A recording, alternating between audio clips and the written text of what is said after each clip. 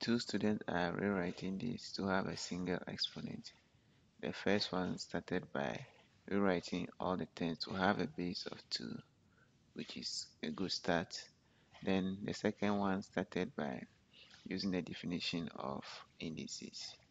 A exponent n means a times itself n times.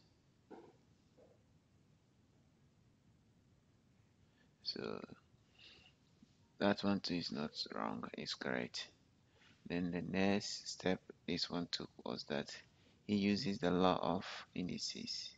A exponent m times a exponent n is equal to a exponent m plus n. To get this one simplified